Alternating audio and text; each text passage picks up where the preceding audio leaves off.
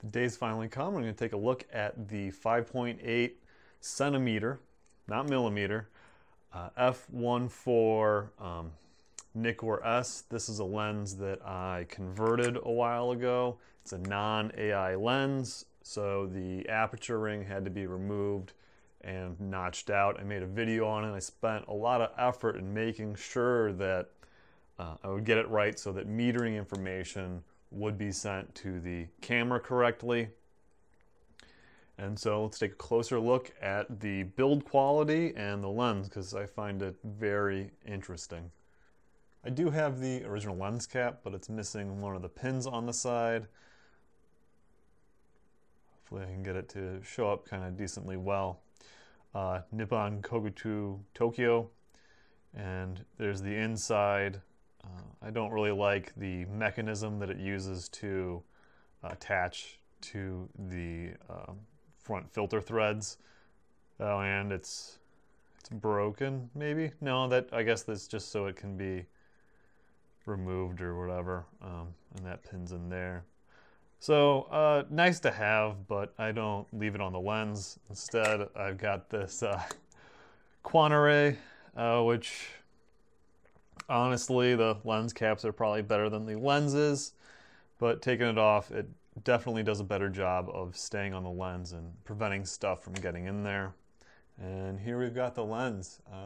I always find these quite interesting, the older Nikkors, the S Auto. You can see that 5.8 centimeters, and this was made, I believe, sometime in the early 60s.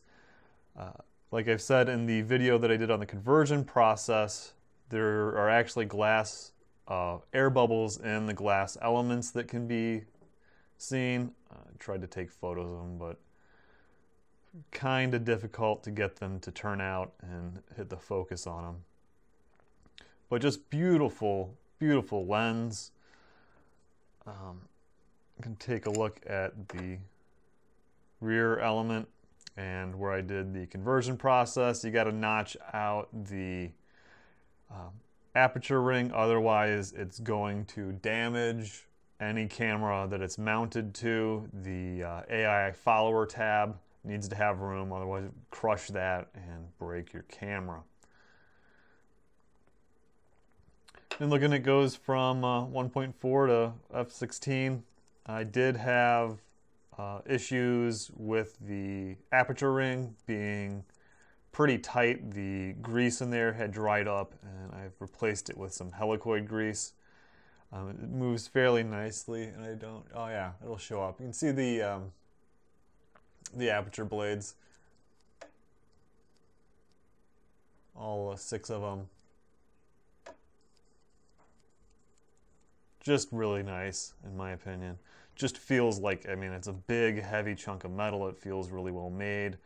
And I imagine that it's quite easy and straightforward to disassemble. You can see all the little screws in the sides, and the aperture ring just screwed off. So it was quite easy to convert.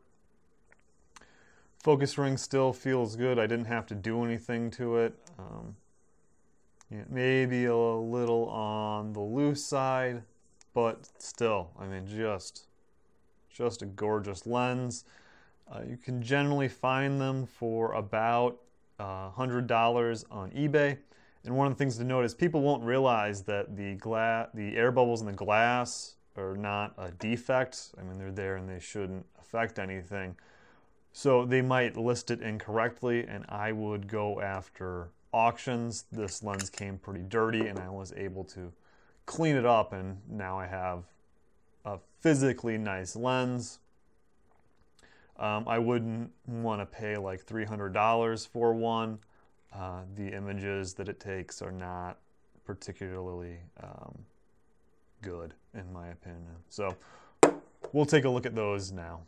So here's what I'm talking about for terms of image quality. This is the backstop of a Little League field at the local park. I shot this because I figured that the chain link fence would show off any distortion pretty reliably and be able to check other things going on with the lens. I had it on a tripod in aperture priority mode.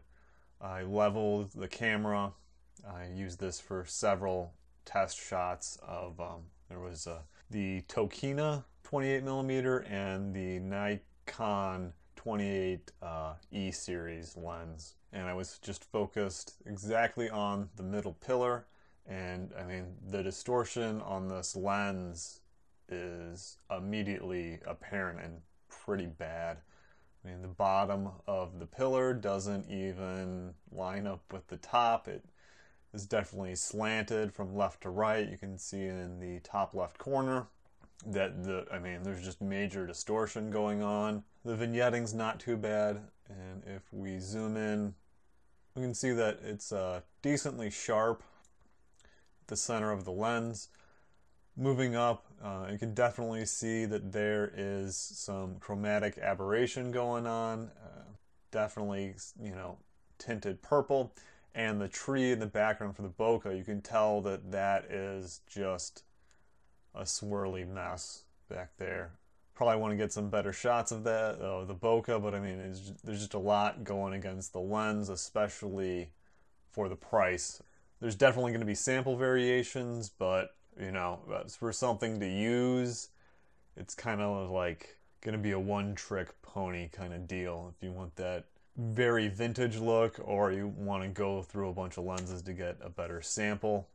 So here's the lens stop down to f2, noticeably sharper in the center of the image, and it seems like chromatic aberration has gone away, but the tree and it just looks like a swirly mess. Really not a fan of that type of bokeh. And come over to the edges, you know, it should be on the same focal plane, and you know, it's soft, so no surprise there. None of the vintage lenses are sharp corner to corner that I've come across, and it just doesn't bother me. I generally think that corner to corner sharpness is severely overrated to the detriment of other attributes of the lens, but maybe, you know, this amount is going to be somewhat sharp and just a blurry, distorted, round mess going on. Was a windy day and the cloud coverage was moving, so yeah, the grass would be blowing around, but even in the top corners, just distortion all over the place. At 2.8, go over to the trash can. So I even feel like there's noticeable softness over here compared to this side.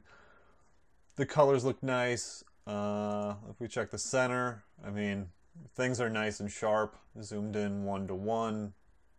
But I do not like the amount of distortion going on. Here's f4, and it's going to be more of the same in the center of the image. Pretty nice and sharp. Backgrounds, not quite as blurry anymore, so you're getting less of the swirliness, but the edges aren't going to be sharp. I can still notice the distortion all over the place. I'm not sure what more there is to say. 5.6, everything's the same.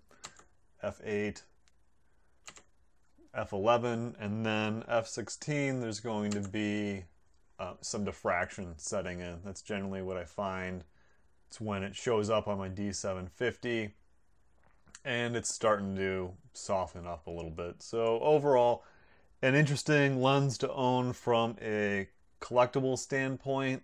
I'm definitely gonna say not worth trying to blow through to find a good copy. I think you would be better off buying the Voigtlander 58mm instead, and just not having to deal with these issues. I'm sure that the distortion could be worked out in Lightroom or Photoshop or whatever, but I mean, just why put yourself through that? Just buy a lens that will do what you want it to do, so you don't have to waste time on post. Hopefully that was helpful for anyone out there, and as always, thanks for watching.